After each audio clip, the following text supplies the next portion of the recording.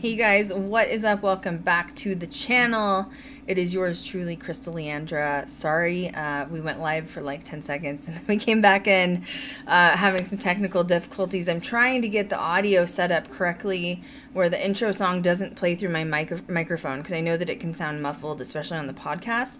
So just know that I'm doing everything I can to try to get it fixed. I thought I had it fixed today.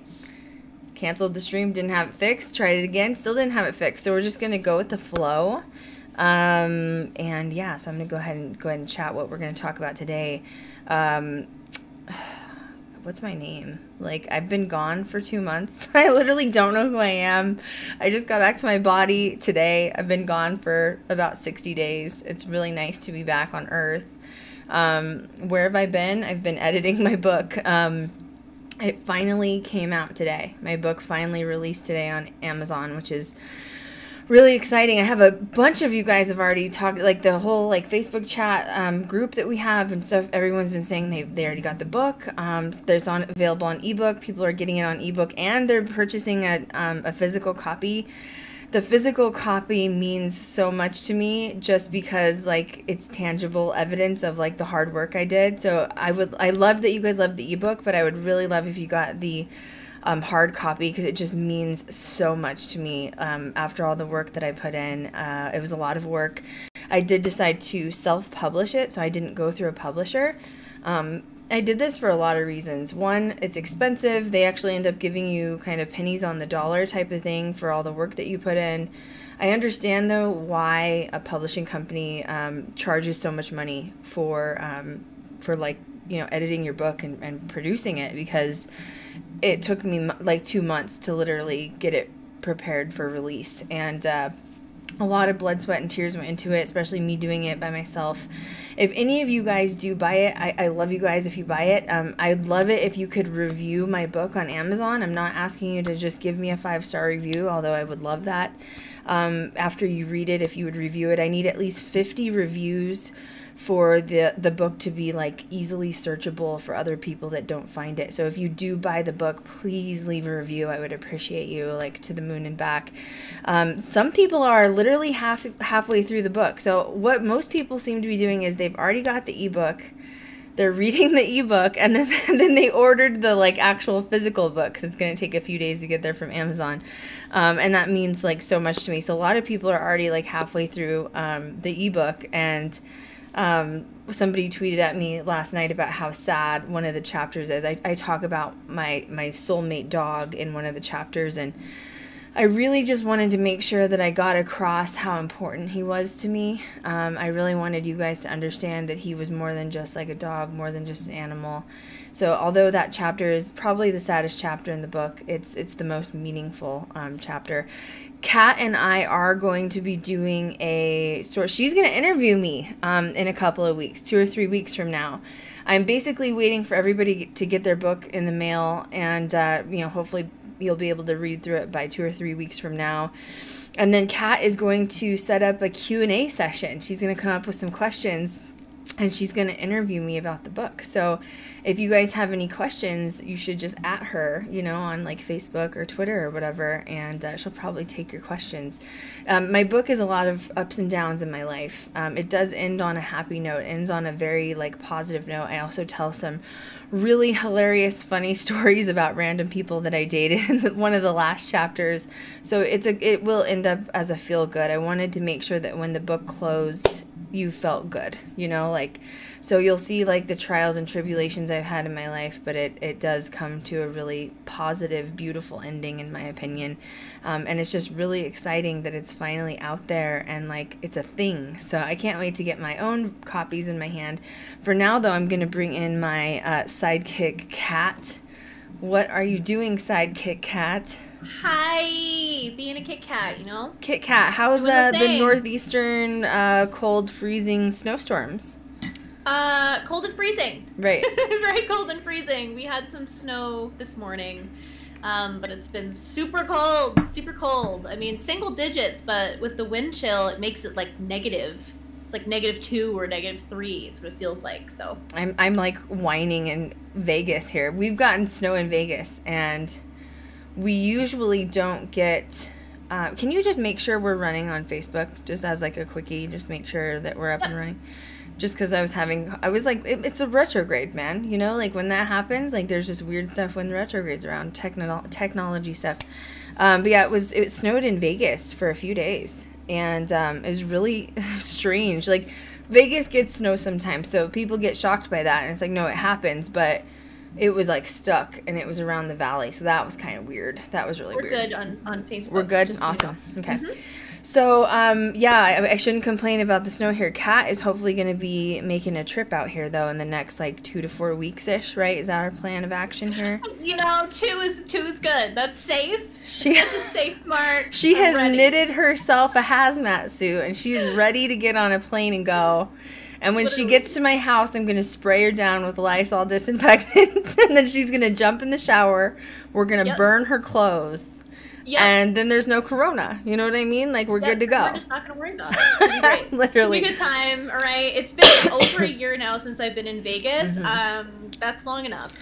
She's not... I mean, I'm sure we'll stream while she's here, but this is going to be... I mean, usually we have work trips only, but this time I think we're just going to kind of have a fun trip because COVID has been fun, you know what I mean? So we're planning on maybe making a trip day or 2 into Utah, a trip a day or 2 into Arizona, a trip day or 2 into Cali, and except Cali we have to be careful because like they have like 1 in 5 people are sick right now. So like if anyone gets near me, I'm gonna spray them with Lysol, like straight up. It's like a pepper spray can, but Lysol. Pull it out. Our numbers in Vegas aren't too bad, thank God. But we still have people coming in here from, like, the hospitals are overwhelmed in California and in Arizona. And so we have people driving into Vegas because they have, you know, the pandemic issue going on. And all of us local vegans like, please don't come in here, please. Like, our numbers are like on the lower side. Just please don't. Just stay where you're at. We don't need you here, okay? Don't move. So our hospitals are pretty much overwhelmed. Oh, that's another thing I guess I should chat real quick. My mom is in the hospital. I know I tweeted that. Sorry to panic everybody. You know, she had a triple bypass, guys, and her health is fragile. And she's older and her health is fragile. That's really all I can say. And so she's okay. It's she basically has like a blood infection, and she's just on some strong antibiotics, being under doctor watch. She's not in the COVID ward, thank God, and she's gonna get out hopefully sometime next week. But that was also why my book was a little bit late being released, because I didn't want to have the attachment idea of like my mom going in on the same day my book was released. Like, that's just sad memory. Let's not do that. You know what I mean? So she's good. But today, Kat and I have some tea to spill, like normal. Like, you know, when Kat's on here, it's going to be a funny, ridiculous stream. It's going to get real. It's going to get real because there's zero filter, and it's a gift and a curse at the same time. Why am I laughing? It's the trauma. It really is the trauma. It's fine. So we're going to go over a few things today, which is going to be like a really fun chat. We're going to talk about Richard Ramirez and the documentary on Netflix. We're going to talk about Lupercalia because it is my second favorite holiday other than like my birthday. So it's Halloween and Lupercalia are like my absolute favorite. Are you the same? Yep. Is that like a gothic thing? Like I feel like that's a witchy gothic thing. It's messed up, but it's fine. All of my friends are like, "Oh, I love Halloween." And second, Lupercalia. Like let's I know, like it's horrible because I mean the actual origins of Lupercalia in Rome. I know we've talked about it before, but it's such a fun topic to talk about. It never gets old, you know? Like, it's so much fun. I made a Lupercalia t-shirt, too. If you guys haven't found the Ghost Girl Diaries, I made a bunch of merch. It's on my website. I'm still working on my website. I need to tweak some stuff. But go to ghostgirlglam.com, and there's even Ghost Girl Diaries hoodies. There's Ghost Girl... I ordered a hoodie for myself, by the way. So I'm going through a manufacturing company that prints on demand, and they ship it for me, but it's on my website. So the minute that it like gets done printing, they ship it out to you. A bunch of people have bought a bunch of stuff already. And I made a Lupercalia t-shirt. I made a couple of other cute ones. So just FYI, those are up there. Oh, and if you're wanting to search my book, go to Amazon, search Ghost Girl Diaries, and it should pop right up right there. Let me put that in the chat too. I'll look it up while you're talking. Richard Ramirez, Lupercalia. Oh, and what is it? After Death series? Is that what it's called? So, I wrote it down. Surviving Death. Surviving Death. Surviving Death. Mm-hmm. We're gonna talk about that today too. Yeah, there's some tea with that. Okay, it's been a long life, you know. That's gonna be the best part. Okay. You gotta stick around for last. Yeah, that has to wait because that's gonna get obnoxious. Like, yeah. Now we're gonna rush through Richard Ramirez and Lupercalia just to get to the tea part. You know us too well, Krystal. I know, it's so bad. All right, I'm copy and pasting the Amazon link now for the paperback. So Richard and Ramirez, you can select Kindle too.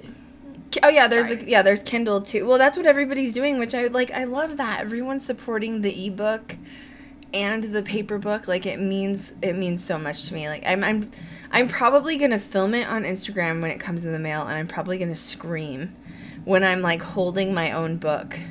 Because like you can ask Kat, like she was there for the whole thing as creating it. Like there were days I was like, I just want to die. Like it's so bad. It's so much. She worked so hard on this. It's incredible to see it. I was literally up working till like 3 or 4 in the morning every night to try to edit it, and then like you send it to your friends, and then they read it, and then you have to edit it again, and like.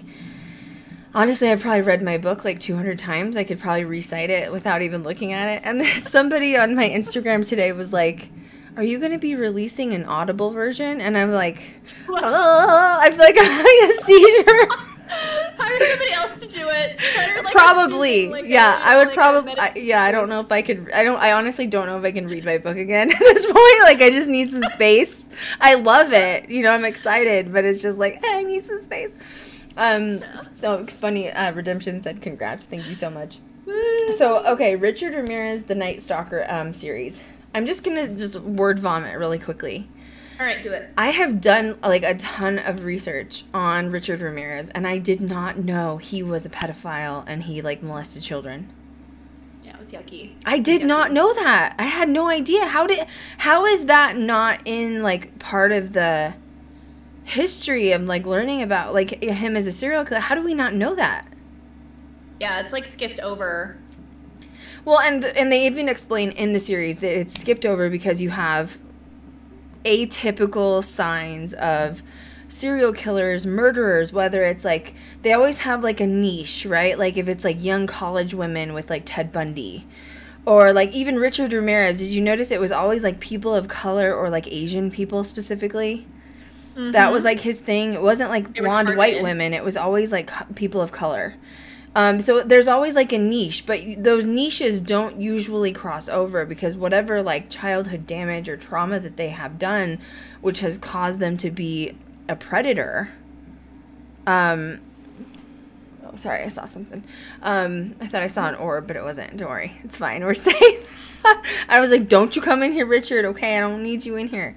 Get your icky hands out of here. But usually they don't cross over. So if somebody is a pedophile and a child abductor and molesting children, the likelihood of them also breaking into people's houses and like causing rapes like he did with the women or murdering men is like 0. Like, that doesn't happen. They don't cross over. So as the crimes were taking place with the Night Stalker, which he was like breaking into these homes at night, doing creepy stuff with these people, he would always rape the wife or the woman and then murder the man, but always left the wife to be alive.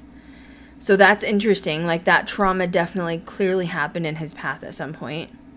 Yeah. But in the same time, they're having these like multiple crimes of children being molested, and he's doing the same sort of thing where he's night stalking. Like, that was where his name came from. He's going in through windows. The way he was connected to all of these crimes is he's wearing the same shoe, and he leaves the same shoe print behind at every crime, whether that's like in mud or in a flower garden, or even just like in cement, in the snow, whatever, you know, whatever. It's always there. And he's breaking into these homes. He's abducting these children through the window, walking out the front door with the kids, like under 8 years old. So like between 4 and 8 years old. And he takes them back to his apartment, and he transports them via duffel bag while they're alive. That was messed up. Isn't that horrible? And then he rapes Yeah. the kids. And then when he's done with them, he literally goes to a gas station, says, go into the gas station, tell them what happened, and tell them to call 911 and call your parents. And he just drives off, and I'm like, wow. The trauma with that must be just like out of this world. So they had the woman, though. Did you hear her interview? She was one of the children that he abducted and molested. Mm-hmm. And I like was so sick for her. Like, I couldn't believe she's alive and like lived through, you know what I mean? Like, that is like, that's that definition of not becoming your trauma, of like overcoming your trauma. Because she literally, like, because of the fame behind Richard Ramirez as the quote Night Stalker, she could have easily slumped into this like depression her whole life of being, I'm the victim of the Night Stalker. Mm-hmm. Instead, she took her power back, man, and she like does not let that identify her. Yeah, she turned her life around completely and refused to allow that situation that happened to her take control. And of course, I'm sure that doesn't come without moments of, you know, reminiscing on what happened. But yeah, she was an incredibly strong soul to watch her. Well, her voice shook. There. Like, you could tell she had emotion behind it, you know? Of course. But she was still such a strong person to be able to live a somewhat normal life beyond what happened to her. Right. Know? I was shocked. So, yeah. Like, they had her, like, if you guys haven't seen it, they had her sitting in the chair. She's getting ready to talk about it. And honestly, I was like, oh, this is one of the women, like, he raped and, like, left her. But, like, before she opens her mouth, you're looking at her like, she's awfully young. You know what I mean? To, like, because Richard would be older now if he would have lived, you know? And then suddenly she's like, yeah, I was one of the children he abducted. And I'm like, oh, my God. So like, crazy. Like, the trauma of having, like, he's not just a normal, like, molester, child molester, you know what I mean? Like, or even murderer. He had so much fame behind, like, he is a famous serial killer. Like, true crime people, like, are obsessed with him and, like, the things he did. And people survey and study, you know, the crimes he did to try to, like, catch other predators. And it's, to be molested or hurt by somebody of such stature, she could have easily fallen in that trauma bonding lane of being like, I'm going to become an alcoholic. I'm going to become a drug addict. My life is over. My life is ending. You know, like, I always have this, like, evil devil on my shoulder. And although she was emotional, she didn't seem that way to me at all. Did she to you? Not in the slightest. Like, she's a strong bitch. Like, straight up. Straight up. Yeah, that's it. And that's what I meant. Like, she's just sat there and spoke her truth and spoke about what happened and changed her life completely.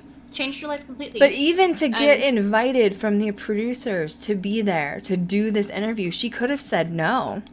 Yeah, she's strong. She's very strong. Damn. Mm-hmm.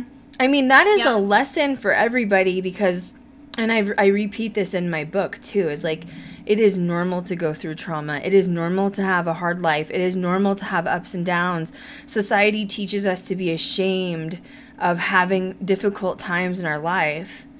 And some of us, obviously, thank God, I've never had a molestation take place, thank God. But, like, it shows you, like, sometimes your path isn't that difficult. You know what I mean? Like, other people have had harder paths, and they've come out on the other side. Like, that is an old soul. That's, like, some strong old soul shit right there. Yeah. Because she did not let it define her, so it was amazing. Go ahead. You want to take over for a second? She's just an inspiration, honestly, you know, for other women that might have been through some other, you know, traumatic means. And it's just really empowering to see, you know, a woman standing so tall and proud of the life that she's built based off of, you know, what her younger years were like when she had that incident happen with Richard Ramirez. And it just goes to show you what a perspective can do, what a healthy perspective can do in the midst of chaos to transform your life. And it's not easy, and that's not to discredit people that have been through things and are struggling and don't have the things that she had, but it's such a beautiful, like, light at the end of the tunnel view. Well, it is. It's like, I can make it too then. Like, if she can do this, like, I can do, like, I don't know what can be worse than surviving molestation, sexual abuse as a child. You know what I mean? And go ahead. Yeah, and the messed up part of him telling her to go and call 911. Right. Like that psychological just trauma blows my mind. So that is what would mess the worst of people up, literally. Like, I mean, you have to be messed up to have to do that, to say, commit the act, put them in a body bag live, commit the act, and then tell them, call 911. Right. Because in a young person's mind, that's what you would do. You would already call 911, but it was just messed up. Real gross. It was so bad. Did they say how many children were involved? It was like 5 or something? Yeah, it was something like that. Majority of them were boys. So, see, that tells me he was molested probably as a child. Yeah. And then he started to reenact the acts, and that's why he let them go, because he was let go, right? Yeah. It's that thing that you study with, like, psychology of when you're no longer in control. So when he was a child being molested, he was not in control. And now he turns around, becomes the predator, and now he feels empowered because he's now in control. Right. It's messed up. And he starts reenacting the same things, but he's like, well, I won't kill him because I remember being a kid and being scared too, but I'm just going to let him go. Oh my gosh. See, now, okay, I love, serial killers. Obviously, it's part of paranormal. And I've talked about this with Kat, as I do think some serial killers may have mental health issues. I definitely think bipolar could come into play with manic episodes. But with Richard Ramirez, I think he was just a bad egg. I think those just exist. I think he's just a bad seed. He's just a bad egg. And, I mean, clearly it was brought on from the trauma of his childhood. But, like, he did violent acts, like stomping people to death. Like, who... Once again, like, when I'm reading about serial killers or, like, watching true crime documentaries, I put myself in the shoes of the murderer, and I'm like, the violence, the energy that it takes to be able to stomp someone to death, even the energy that it takes to break in a house at night, pick up a child, carry him out quietly through the front door. To me, like, that had to have been an adrenaline rush for him.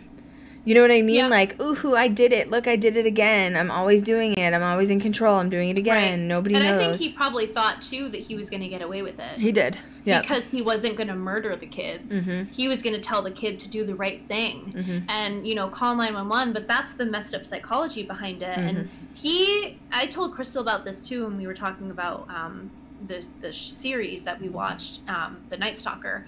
And I had never seen darker eyes on a serial killer. Like, evil.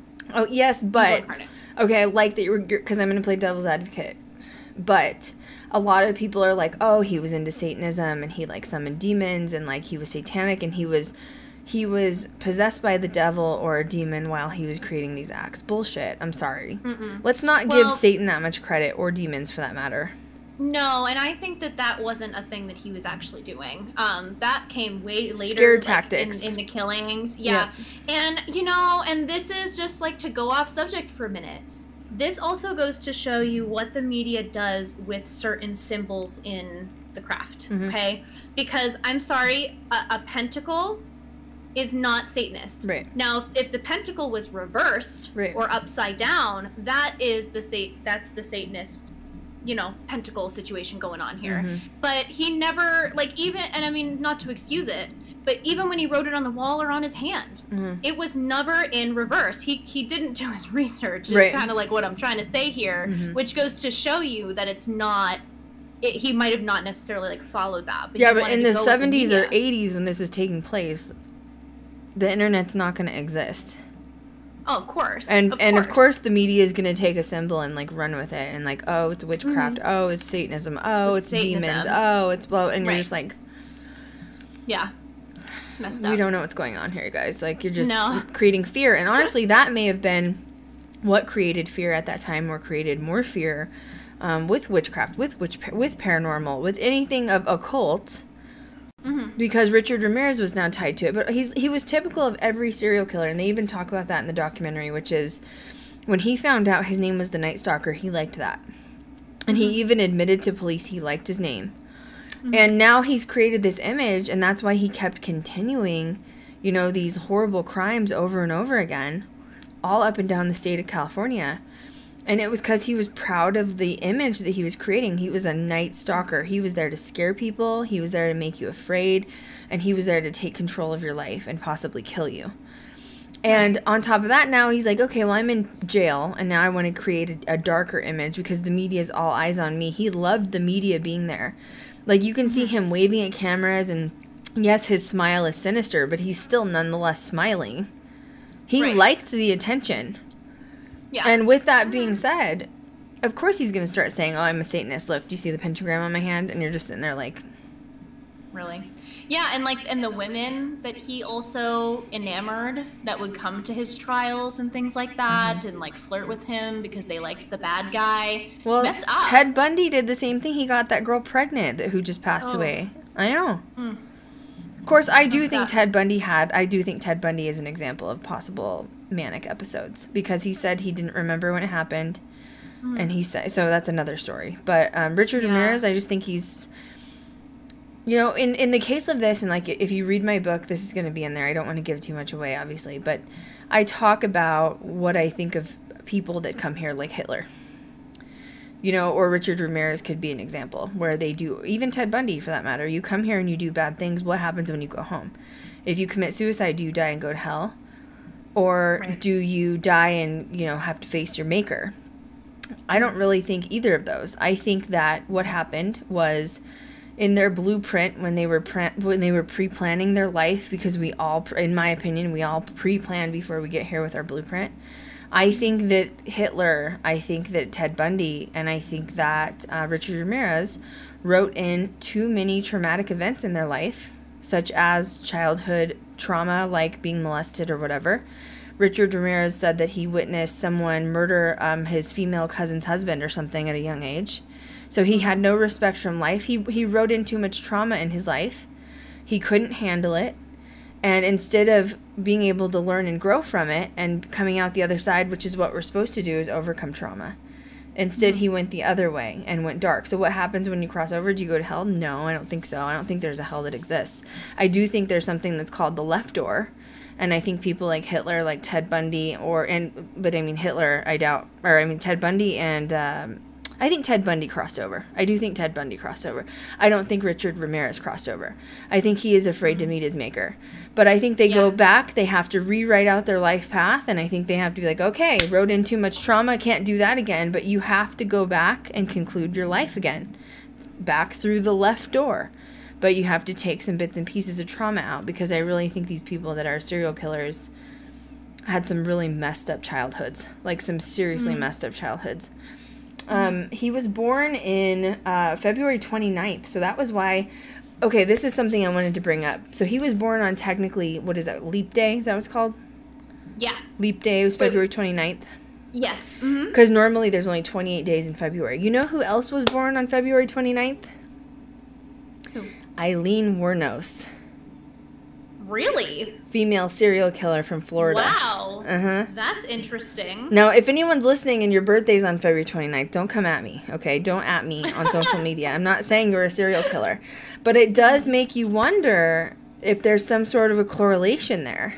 They weren't born on the same year, but it does make you question things, doesn't it? Because technically their birthday only what's leap year? Is it every 1 year, every 2 years, every 4 years? I can't remember. I can't remember either. Yeah, I can't remember so either, but they don't like get to celebrate their birthday every year because it doesn't exist every year.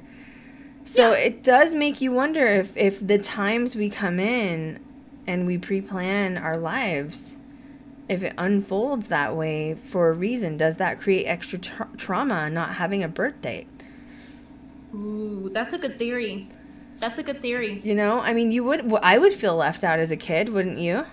Yeah, something to think about. You know, like, or your friends making fun of you. I mean, that probably just added to the trauma of being like, when's your birthday? February 29th? Well, it doesn't exist this month. You know, like, it's just more trauma compounding, you know? Wow. Like, you're worthless. You're nothing. Well, didn't he get cancer while he was in prison?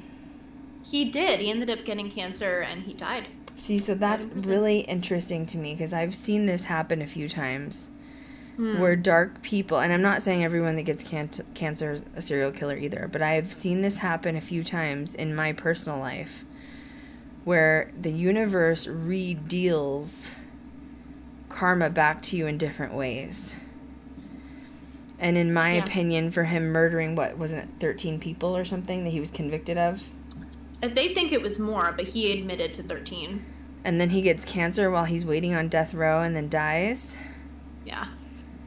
Just saying, karma comes back at you. It doesn't have to come back at you as a serial killer, but it repays its debts. I find it interesting that when he was being pursued by the police, and he went into like that little like suburb area where people were, and he was so obsessed with people like calling him the Night Stalker and all of that, and I just find the irony that he was literally attacked by the crowd that knew he was the Night Stalker. Like, you're not so famous and good now, are you? Right. You know? Ugh, well, that's the ego, and that's the, like, psyche of the mental health issue, too. Like, even if he's not, like, diagnosed clinically, there's something wrong with, like, neurons not firing correctly up there. And obviously, you know, to think that I don't, once again, putting yourself in the shoes of a serial killer, how could you go in and not have remorse for the violent crimes you're doing? It boggles my mind. Yeah. Nikita said next leap year is 2024. Yeah, I thought it was every few years or something like that. So let's see. He grew up in El Paso. He died June 7th of 2013. I would love. You know what I should do at some point is look up his astrology chart for his birth date and his death date. Oh my gosh, do a YouTube video on that. That would be interesting, wouldn't it? Ooh, that's really a good idea. Should I do that? Do it. Ooh. Do it on the other ones too. What, like Ted Bundy? Let's talk about serial killers astrology chart. That's actually I wonder if you could correlate something out of that. Make it a series. Make it like a YouTube series. You guys think I should do a series? Or Twitch. Do it. I'm all excited. I'm like, You're like astrology. Don't get me started, okay? Like, literally. So reports say that he was 12 years old when his cousin, who is a Vietnam War veteran, showed him pictures of Vietnamese women that he had raped, tortured, and killed. So they think this was partially where his brain started thinking that it's a good idea. I still think he was molested. Do you? Yeah, there was something wrong that was going on. And I agree. He never really, correct me if I'm wrong, but there was never really any information brought up about his childhood. He kept his mouth shut. There was not a lot of context. It's interesting because if you're researching, and I'm assuming it's the gender displacement of female versus male. Because if you research, and this is just my history, I don't know how you guys feel about it that are watching, you find more information on a woman's serial killer's childhood than you do on a man's serial killer childhood. And I think the reason is that women are emotional beings, and like when they get caught, they're like Eileen Wuornos. I was tortured and raped by my grandfather, and he abused me, and he got me pregnant, and you know what I mean? Like, you're gonna spill your guts because like you finally have someone to talk to about your trauma.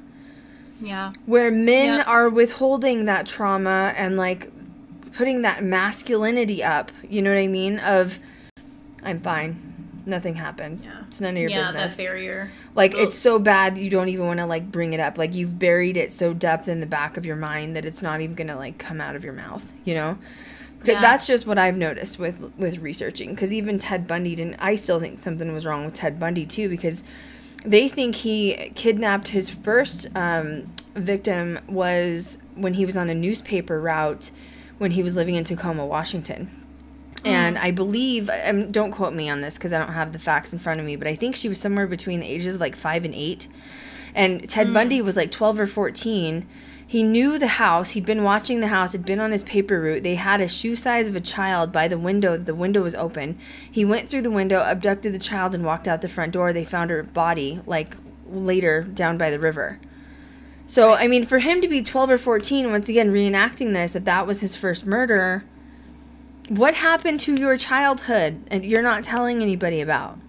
Something happened in your childhood. Like, I literally think that childhood trauma, like, chemically rewires the brain for some people where they just can't deal with life. Understandably, because that's horrible to be molested or whatever. You know, like, that happened. The interesting thing is he was raised and born in Connecticut, I think, Ted Bundy, just to go off topic. And I did a lookup of his address where he was born, and it's literally exactly 3 hours from my place. Ooh, let's drive. I was thinking of like doing a drive-by and just like getting footage. This sounds violent. I'm going to do a drive-by, guys. Okay. And then also, you know, put my voice recorder out the window, just ask questions. Just drive by with the wind. You just hear the whole time. Get EVP without being like, you know, too obvious. You know? Oh man, I think Ted Bundy crossed over. Box in the top of the car, you know. Yeah, I mean, I don't feel like, because even I think at the museum his glasses are there too. Yeah. I think I don't know. I don't feel his soul, honestly. No. I thought maybe in his like childhood home there might be some residual things if some things went down. You know. Oh, you mean like molesting wise? Yeah. Well, he was raised by his mom and then his stepdad, so it does make you wonder. Or was his stepdad like abusing and raping his mom in front of him? Ooh. You know, for like, because you have to look at the situation. Like, Ted Bundy liked young college women. So to me, it was like he was witnessing his mom be abused, and he learned that that's how you treat women. Wow. It's a lot easier if you just go on a date, boo. You don't have to do it that way and, like, chop their head off. But that's just my opinion. That sounds like a lot of work. But then again, I'm a Taurus, and I'm just lazy, and I'm just like, yeah, I don't have the energy for that. You know what I mean? I love the rabbit holes we go down when we talk about like the similarities between them. It's so true. I think it's fascinating, just to add one more thing to Ted Bundy, that he kept like such a somewhat normal relationship with somebody. Oh, his girlfriend. Yeah, like Liz. It's so bizarre to me. What was going through his brain? Like, I need to know. He swears there were two. He says it was him and there was somebody else in there, and he would say it's a demon. It's dark. I don't know what it is, but it will take me over. And he didn't like have a name for it. He didn't know it, and like you can see the switch in his face. You can. With some interviews where he'll be like, "I'm Ted Bundy," and then all of a sudden he gets that like dark energy going on, and he would admit that. So I think. I mean, sometimes with bipolar, you can get two personalities going on, and they don't communicate with each other, and that can be caused by trauma. Sometimes it can be caused by genetics. If it's passed down, it can be. But when you go into these manic phases of bipolar, if it's a violent manic 1 phase, trust me, I've studied it for a very long time. They don't remember going manic. They don't remember. You could be manic for a day, you could be manic for a week, you could be manic for a month. But then afterwards, you start to come down off the mania. And when you're manic, you do crazy things. Now, I am not saying every person with bipolar is a serial killer. Please do not take my words out of context. That is not where I'm going with this.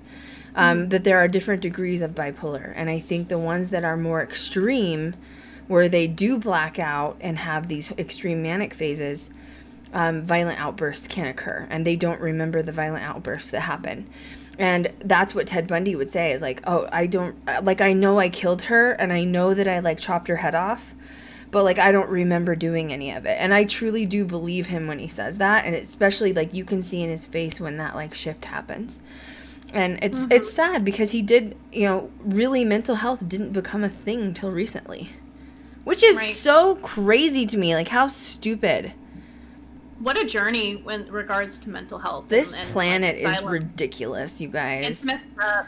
It's messed up. I also think that when he switched into like his other personality or like his other person, that was when I noticed he started talking in like third person. Yes, exactly. Exactly. And that wasn't Ted. That was the conniving, whatever other personality that was trying to be sly and pull a fast one. Well, and people are like, oh, was he possessed? I don't think so, guys. No, I don't think so, honestly. Because I've witnessed extreme manic bipolar episodes happen. And it's, you wouldn't know unless you've experienced it. You wouldn't know unless you've experienced it. And those things. And, you know, mental health wasn't a topic of conversation because for years women were really only considered to have mental health problems, and you were thrown in the asylum for having too bad of period pains. Yeah. Messed up. If you want to see me go psycho, put me in an asylum for my period pains. Like, that's when I will literally go psycho, okay? Like, imagine that, though. Like, your family would just, like, oh, you're complaining because you have cramps, and your family drops you off and you never see them again? And now you're in, like, a loony bin where there's probably actually crazy people, and then you have staff that's molesting the people. I mean, what a mess. Pumped full of drugs. Actually, speaking of that, I couldn't even get through the American Horror Story Asylum. Did I watch that one? I could only get through a few episodes of it, and it was when the electroshock therapy stuff started happening. Oh my god, Autumn said, my grandmother had electroshock therapy for freaking depression. Wow. It's horrible. That's why, like, I do like to go to asylums, too. People are like, oh my god, it's so scary. That's also why I don't like people who disrespect asylums. Because the media made a fear behind asylums, people. You know, like, I'm not saying there weren't crazy people in there that needed medication and we just weren't medically advanced enough to be able to help them yet. But there were people in there that were innocent that should have never been in there, and predominantly women who were suffering from depression, period pains, and if you got in a fight with your husband and told your husband that you wanted to leave, they could put you in an asylum for it. I would have been there 20 times already. You know what I'm saying? You would have been running a roost. You would have been head nurse, right? I am the head nurse. Like, oh, okay. No. It is. It's just, so that's why with asylums, you shouldn't look at that as like a fear-based situation. That's what, and I'm just going to say it. I had a really big problem with the Tennessee Wraith Chasers when they had their show, and I've spoken out against them, and I still feel the same. I haven't changed one bit on that, okay? Because they were going into these southern locations and asylums, not only asylums, but they were also going into Vietnam veteran hospitals with like where veterans died. And they were like, oh, we're going to get all the evil out. We're going to put it in this devil's box, and we're going to take it out. We're going to blow up the evil. And I'm like, what if, first of all, since when are you allowed to expunge energy and you're playing God? If a God exists, since when were you assigned that position? Second of all, how do you know that you're blowing up energy? And third of all, how do you know the energy that you are blowing up if, in fact, it is working? What if that's a decent spirit? What if that's a veteran spirit? It's true. It pisses me off. Anyway. Yeah, and how do you blow up energy? Wouldn't you just create more energy if you're going to blow it up? You know, like, I have a lot of... You know what? That was Satan's work, okay? What they were doing was Satan's work. Like, literally, I'm sorry. It was so wrong. Well, and it wasn't even that. Like, through the series, they would go in these asylums, the Tennessee Wraith Chasers. I got some hate from some people that supported them. I don't care. I will continue to say this. First of all, I don't think you should ever go in a location and disrespect the energies in there. They live there, you don't. Second of all, asylums were for mental health patients. Since when do you have the right to go in and disrespect people that have mental illness? Just because you can't see it and it's not cancer doesn't mean it's just as bad as cancer. Even if it was depression, it can still be serious. And third, going in to disrespect military bases where these men served our country and put their lives on the line. At the time, only thing that existed was shell shock. They didn't even consider it PTSD or other mental disabilities. And you're going to go in there and you're going to disrespect the energies and now you're going to blow them up? Are you serious? Are you serious right now? Yeah. So yeah, I had a problem with Tennessee rape case. Hi, Boo. How you doing? Anything for the readings. Yeah. Oh, Anything seriously. for the ratings. It was all about the ratings. So, anyway, hope their devil's box shoves it where the sun don't shine. You know what I'm saying? Mm-hmm. All right, going back to Ramirez. Now that I had my rant. God, don't you guys like Krystal rants? And I just dropped the mic. Sorry about that. Just like, I feel like I get off my soapbox. I purge so much energy. I feel so lightweight now. You know what I mean? Like, oh my gosh. While you were talking about it, my laptop was glitching. Oops. Sorry. Like it was going like in and out. Sorry about that. So was my energy. Anyway. No, it's fine. So yeah.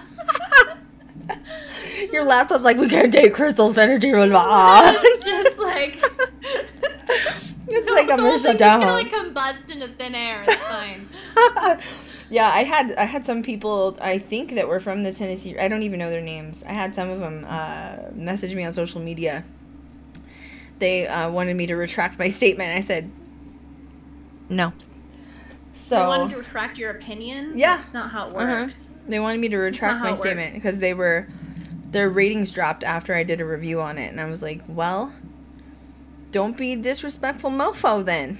It's really not that complicated. Why are you trying to blow up ghosts? Why are you trying to blow ghosts? And I hope you get possessed and followed home. And that's all I'm going to leave it at, you know?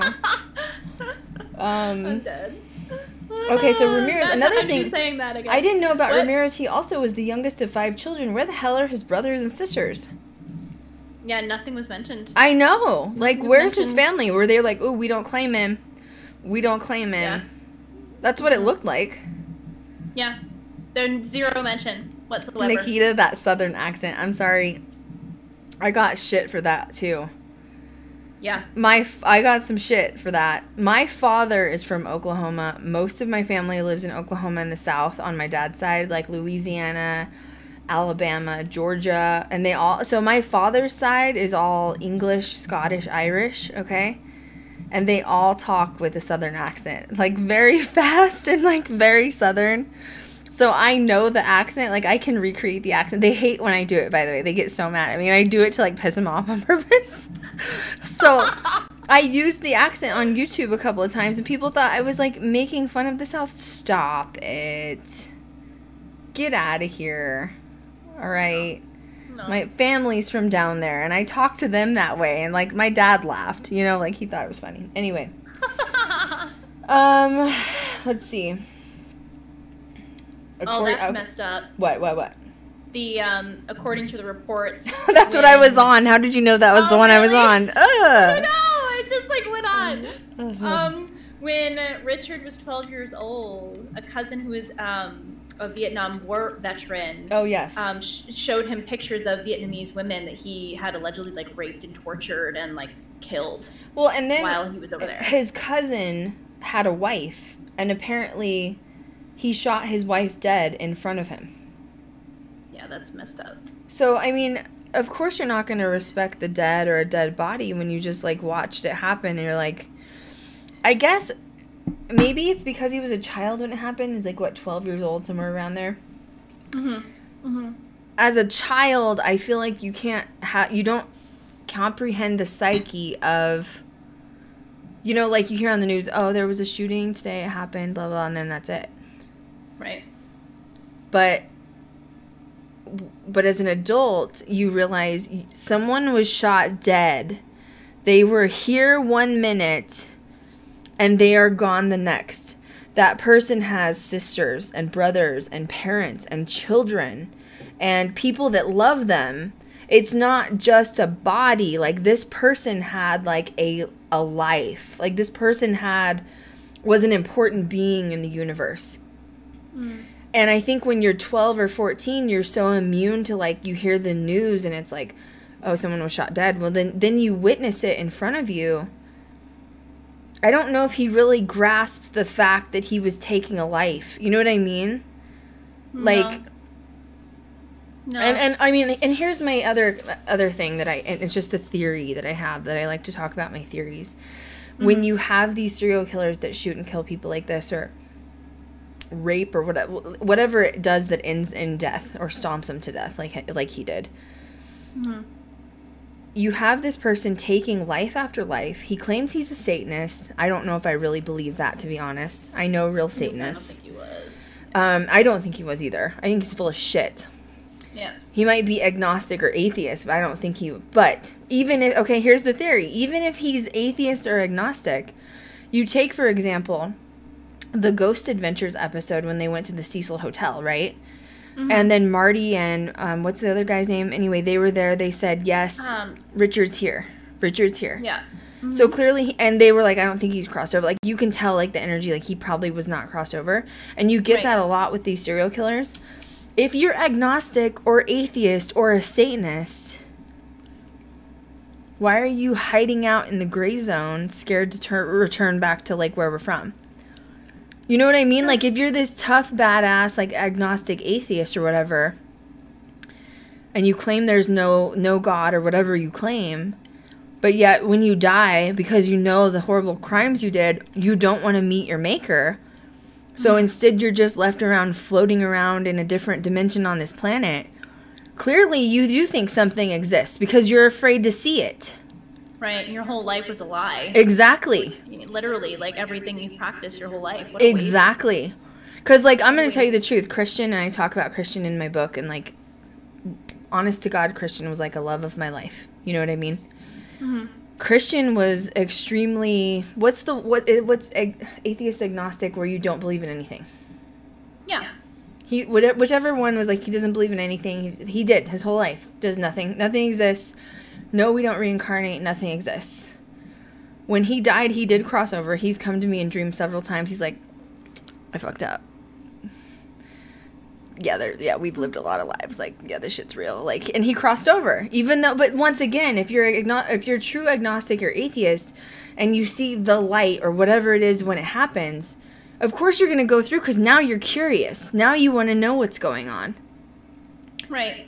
So it just, I'm sorry, I'm going down a rabbit hole. But anyway, you know what do you see where I'm going with this? Like, yeah, I see. If Richard's such an ass, and he's such a badass and such a bully to be able to, like, overtake these people and end their lives, kind of like a pussy-ass bitch for not going to the other side, because, you know, like, I don't think you're, you know, following through with who you claim you are. You're not as truly scary and badass that you say you are. You were just catching people at a vulnerable time while they were asleep. Right. So. Right. That's just my 2 cents. Anyway. Yeah. I'm off my soapbox again. I've had a few of those tonight. It's been fun, you know? It's been a nice release stream, you know? We're just... Maybe it's from the book. I'm going to blame my book. It was just a lot. You know what I mean? Like, Jesus. And retrograde. Yeah, literally. Okay, so so he had a screwed up life, you know, like, he's getting pictures of murders and rapes and all this stuff. Then 1984, he commits his first murder and raping and stabbing of a 79-year-old widow. Once again, you're a pussy-ass bitch, I'm sorry. You broke into someone's house in the middle of the night, an old woman, so he's probably watching her, she's weak. And you're going to pretend like you're this badass? Get out of here. Get out of here. You're weak. You know what I mean? Yeah. No, it's just dark. It's just dark. And it goes to show you that, you know, these murders and these serial killers that just kill to kill, regardless of their past life, are just baseless. Yep. They literally have zero empathy whatsoever. Oh, so this is new info you found. 2009, he was implicated on an April 1984 murder of a 9-year-old. So he did murder a child, so his DNA did match the crime scene. Yeah, but they didn't charge him with it. Wow. Yeah, so they must have not had enough evidence. Well, also, he's already on death row for 13 murders. I don't know how much more you need. You know what I mean? That's true. But, I mean, I guess it does bring justice to the family, but, wow. It's amazing DNA can do anymore. It's true. He waited about 8 months before resuming his killings, and most of the deaths were around Los Angeles, as you guys know if you watched it. And he basically would do home invasions at night, hence why he's called the Night Stalker. He'd wait till everyone was asleep. They think that he handpicked his victims. So if it was a married couple or a couple, he would murder the man in cold blood, like shoot him in the head usually. And then the other person would be like the wife, and he would torture and rape for hours. And then he'd just leave. He'd leave her, she'd be raped and bloodied and beaten, and he would just walk away and leave. You know what I just find interesting too is how he thought he was so calculated and he did. Like, getting away with so much. He thought he was, yeah. Yeah, that he didn't think in his head that the simplest traces he was leaving behind was a footprint. Mm-hmm. You know, and that ultimately led to him being caught. Mm-hmm.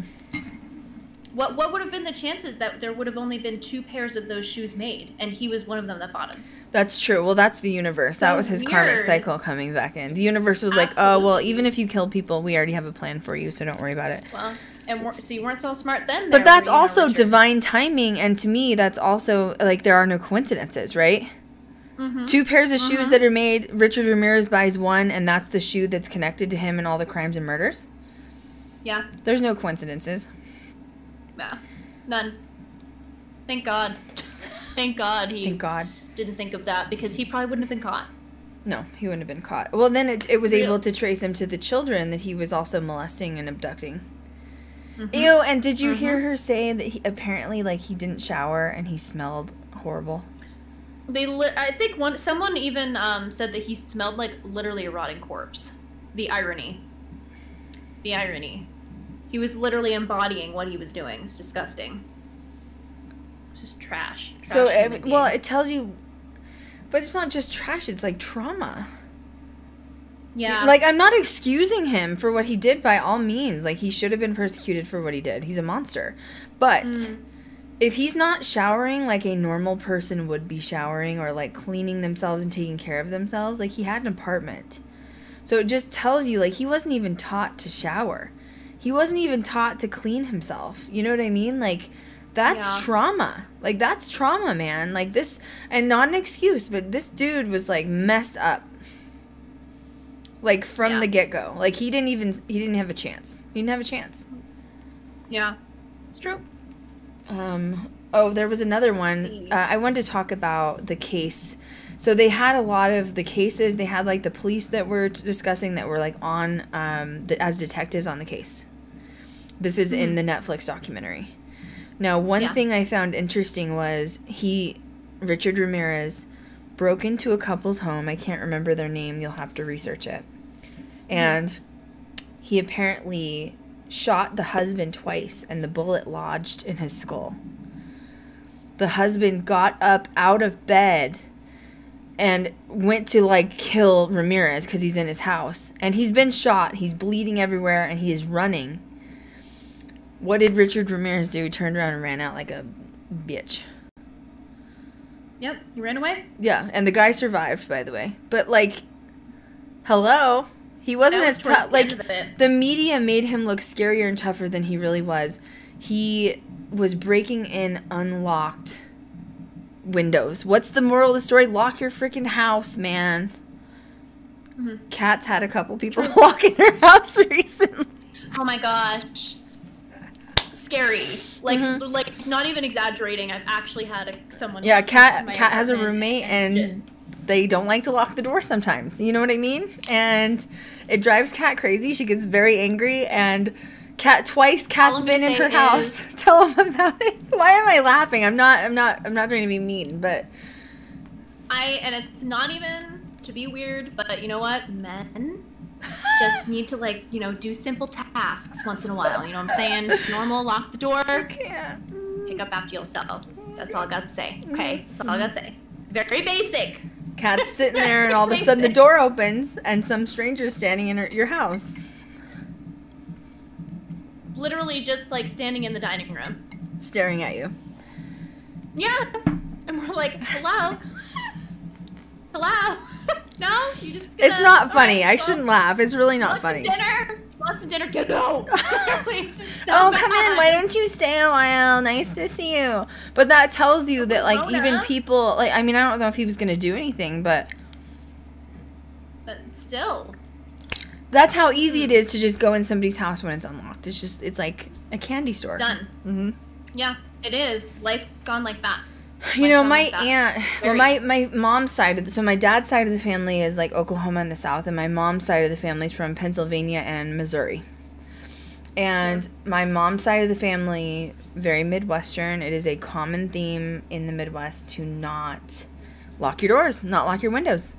You live in Kansas City, Missouri. It's a little bit rural. Everybody knows everybody. There's subdivisions. It's trustworthy. It's this, you know, it's a little bit southern. And when my aunt moved to Colorado, it was more of like a western town. It still is a little western, you know. And people just break in, walk through your door. And I remember telling my aunt, like, lock your freaking door, man.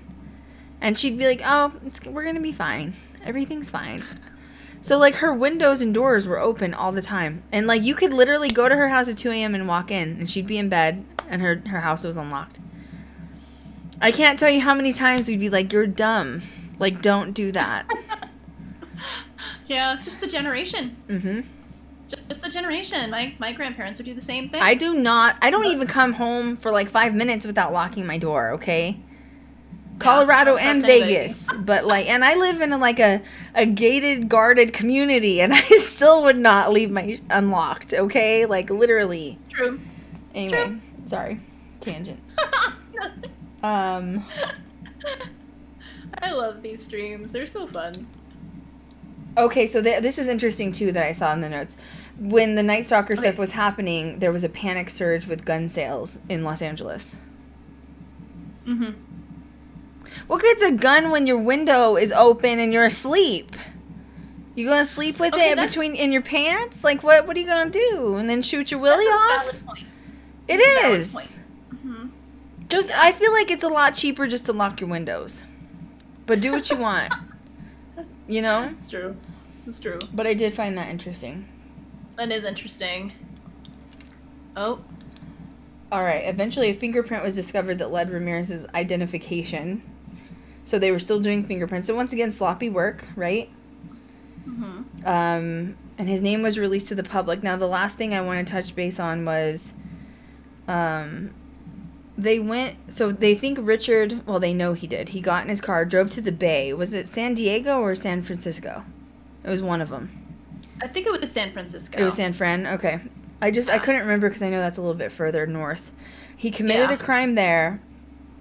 Was it the mayor or the governor or something that was in the city? It was the mayor. And she's like, oh, we're going to catch him. And she has this public release. And she basically tells the public who they're looking for. Releases, like, the identity of the shoe. And basically, like, gives it away. And Richard's probably watching TV and realizes he's in trouble. How dumb. Yeah, I was not happy when I read that. Yeah. So, anyway, should we move on to Lupercalia? Let's do it. I'm sorry, I'm trying to block someone, but it's fine. All right. Lupercalia notes. I was watching that. I was waiting for somebody to I was waiting for some word vomit, and I was like, don't do it here. Oh, with Lupercalia? No, this person you blocked. I was waiting for it. Well, I mean, they kind of did. Oh, they did? So I missed it. They kind of did. It's okay. Legacy. All right. Well, it's gone. Thank you, Eric. Appreciate it. Okay. Oh my god. Okay. I don't know. But, you know, I don't want to do Lupercalia. I just want to talk about the series, the After Death series. I just need to get to it. All right, let's do it. Let's just do it. I just need to talk about it. Lupercalia can get dark, so we're just gonna talk about surviving death. Okay, there's a docuseries. It is a 6-part docuseries, and it's called Surviving Death. It's on Netflix. Mm-hmm. The first episode, I think, is amazing. It's talking about people that have died, like literally been dead for an hour or more, and then came back from the dead. Okay? Then you go to, which I just find very compelling. You guys would really, there's a girl that talks about she literally drowned, her bones were broken, she was like held underwater from this like waterfall thing, and she came back to life. She talks about her like crossing over, like coming back experience. Amazing. Really good. Beautiful. Honestly, it was really good. It was. But then you get to the second episode, and you're kind of like, what happened? Starting to go. So now, and let me get there. Not all of them are bad. Just a couple episodes. Okay, so the first episode, they're essentially talking about, is it Norway? Is that where it's taking place at? Yes. Okay, there's a psychic retreat in Norway where you can go. Anyone from all over the world can go. You pay a lot of money, I'm assuming, and you're going to learn how to be a physical medium at this psychic retreat. I think it's like a week or two process, whatever. What it really seems to me like, they interviewed some people that were going, like, basically you're learning how to become intuitive and how to, like, trigger your psychic abilities, okay? And, like, you're trying to learn how to, like, trust your gut instincts. How to become a medium, essentially. Uh-huh. And you're kind of like, okay, I don't know if I'm buying this, but okay. Because I bet these people are making some bank off of it. Like, I'm not a scam artist, but if I was a scam artist, I'd be doing this. You know what I mean? And what it really, and they were interviewing people that were paying money to go to this place. But did Erica put the protective eye up there? I'm dead. I can't breathe. I can't breathe. That was so good. Oh, I'm so sorry. Okay. Thank you for that. Thank you. So, the second episode, they're talking about doing seances, and that seances are one way for people who are not familiar with their mediumship to feel the energy of a room, feel what paranormal activity feels like. And basically, like, you're sitting in a seance, it's completely dark, pitch black room, and you need to, like, talk about what you're feeling while you're in this, like, paranormal interactive environment. Is that a good way to explain it? Yeah, I think so. Okay. So Which I'm through different, like, levels. Right. Which I'm like, cool, seance. Like, we know what seance is. Kat and I've done seance. Like, cool, seance, awesome. You know, I like seances. Chill. Mm-hmm. And then it kind of gets a little dark all of a sudden. And it gets dark because they start explaining how they're going to do these seances. So there's always one main psychic medium or physical, they call her a physical medium, that is running the seance, okay? So essentially she is going to be the head of the seance. She's going to sit in a chair like this one I'm sitting in, right? It's like a tall black back chair. Yep, there's chairs, there's armrests, and in order for her to channel the spirits, they are going to Velcro strap her arms and feet to the chair. And their main purpose for doing this is they don't want anyone to think she is walking around. Like, they want the mediums to understand that they're training their psychic abilities and it's paranormal activity that they're hearing. I don't think that's the main reason that they're doing it. But anyways, we'll get to that in a second. So I'm sitting there and I'm like, so the second episode, they don't show this unfolding. They're just kind of talking about how she gets strapped into the chair. And I'm kind of like, huh? This looks like The Exorcist unfolding here. Like, you're strapping her to the chair. Like, this is what you do in a possession. Like a severely infested possession. Yeah. And I'm like a red light glowing. I'm confused. I'm really confused. Yeah. So the second episode essentially wraps up with not showing what happens. That's in the third episode. We'll get to that in a second.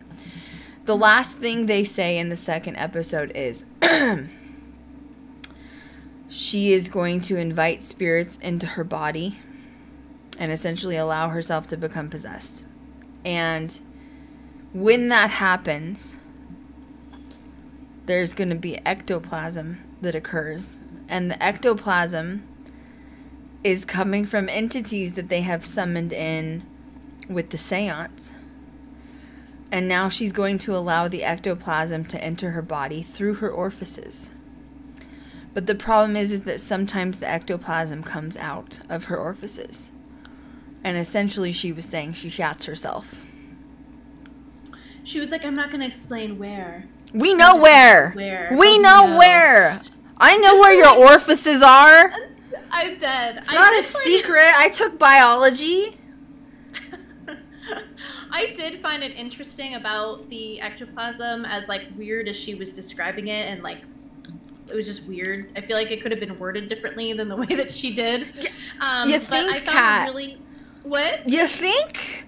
Yeah. I mean, that took me by surprise. It was pretty professional up until she told me she had exoplasm coming out her orifice. It was. I had to rewind it and make sure I heard it correctly. Yeah, I couldn't tell if she was just trying to like be playful with them, because you could tell that they were like a little nervous. I think she was serious. But it was weird. Like she seemed really serious, and I thought it was really interesting though when they showed like the photo. Before they strap her in the chair, did they at least let her wear like a Depends? Can you imagine being strapped to the chair and you shat yourself and you can't move? Oh That's gosh. worse. That's even worse. Oh Why gosh. strap her in? Let her run to the toilet. I mean, do something. Put a porta potty in there. I don't know. Strap her to a toilet. That would be the easy way, wouldn't it? I'm dead. Imagine being in the room with someone who's sitting in their own poo and the smell coming through there. Are you serious? No. That's not my I'm kind of all set. seance. Locked in a dark room. With a red light? That's the demon.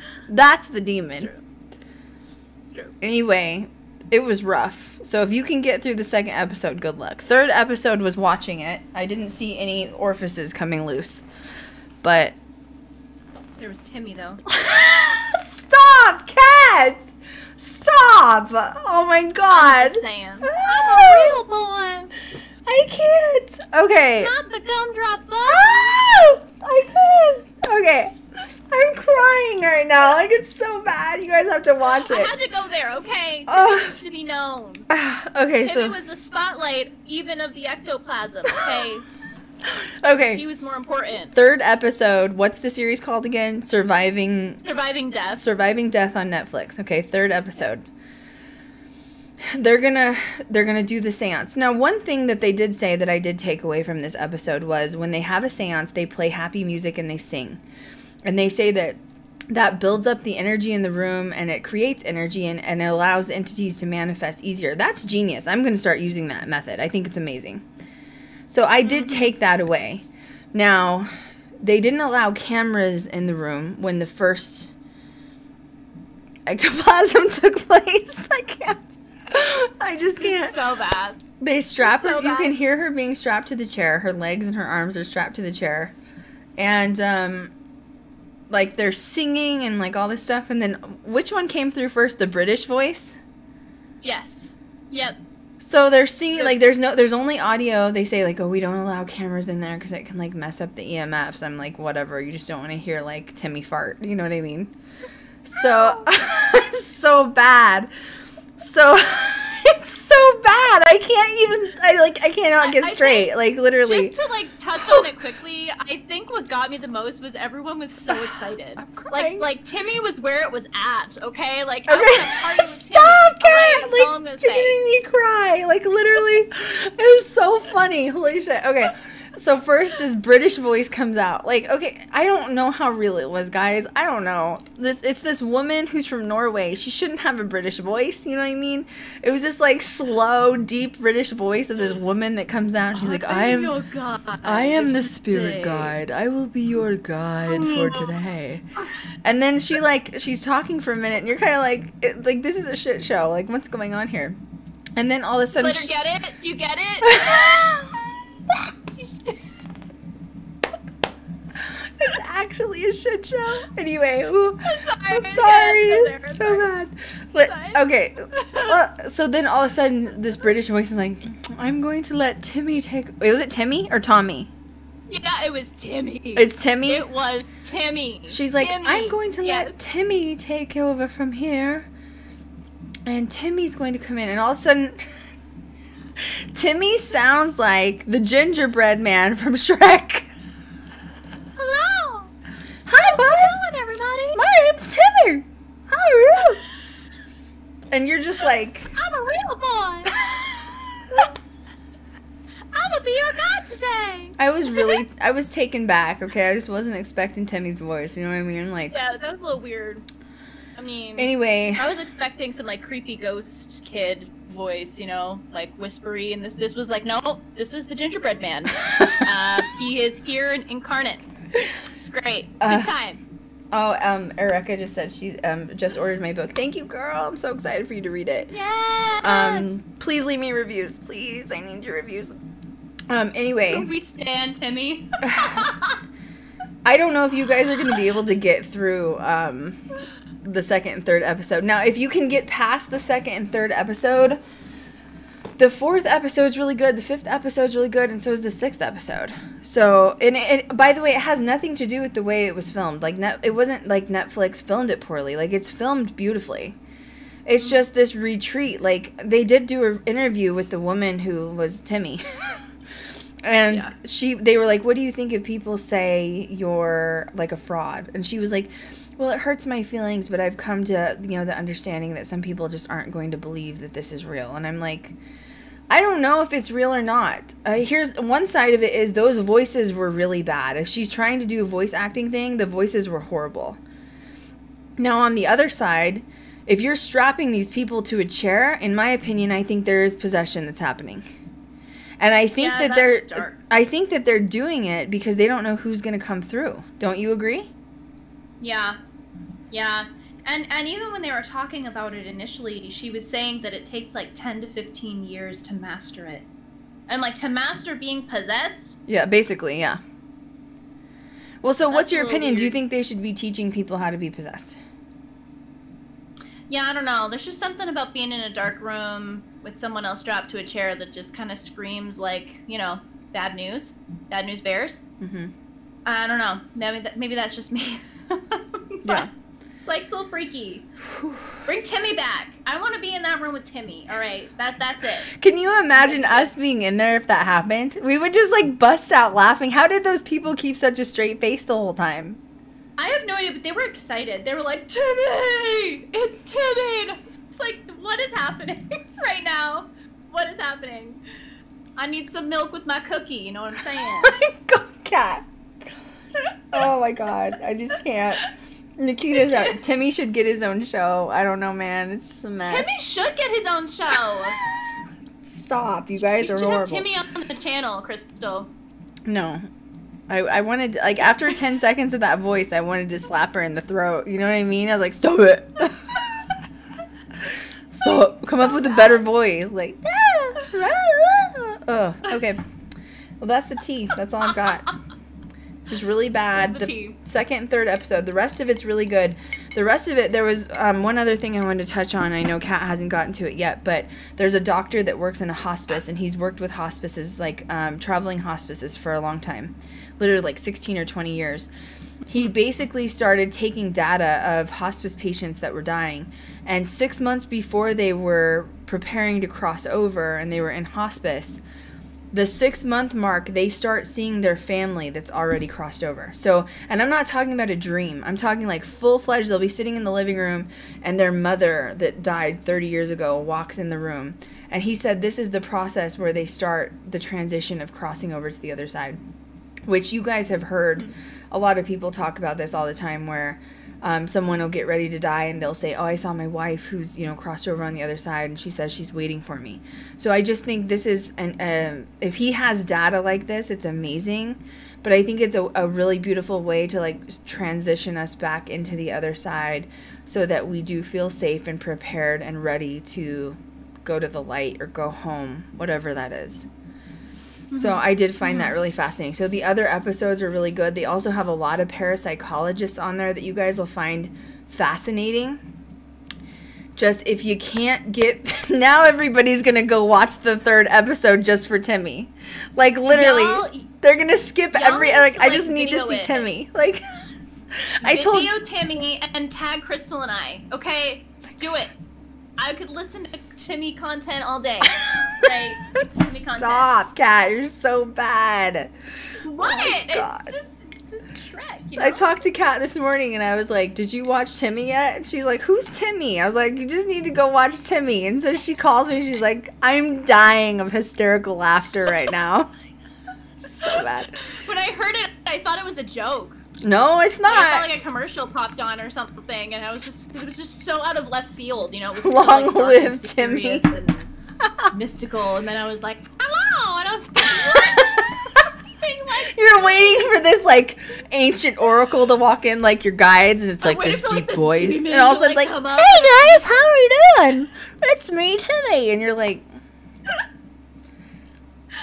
hi, Timmy. That's the tea. That's all I've got. Yeah. That was good. This was good. This was fun. It was a good stream. It was good. Yeah. I liked it. Following up next week. What am I doing next week with Elfie? We're doing something next week. My brain still hasn't come back yet. I don't know. I'll announce it this week. I think it's Skinwalkers and Native Lore, I think is what we're doing. Yes. Mm-hmm. Yeah, that'll be good because I have some really good native books full of good what is stories. Next week is... Oh. So it's like the Friday before Valentine's Day. Is it? Maybe you can talk about Lupercalia then. Yeah, we can. I don't know. Timmy's more interesting. You know what I'm saying? Like... Oh, God. Oh, Timmy. Nothing matches with the Timmy. Timmy! Like, so when I was watching it, like, I grew up in Colorado, so I know South Park really well. You know what I mean? Because it's like, South Park is a real place in Colorado, and so growing up there, it's like, oh, bro, did you see the new South Park episode? Yeah. So the whole time I'm sitting there, I'm like, Timmy! Timmy! Timmy! Like, that would have been a better voice than, like, the gingerbread man. You know what I mean? Hello! Oh, Nikita, Timmy to join GGD. I don't think I can do that. You know what I mean? Like, oh, come on, Krystal. You know you want him on. Telling you, if Timmy shows up, I'm gonna chop him in the throat. I'm serious. Like, you Can you can't. imagine it just being like pitch black in your room, sleeping, and you hear Timmy disappears out of nowhere. Stop. Now I'm gonna get like Timmy like residual activity in here. It's not gonna be entering my orifice. You know what I'm saying? No orifices today, Timmy. No orifices, Step Timmy. aside. Stay away from my orifice, Step boo. aside. Okay, my orifice is none of your business. Oh my gosh. All right.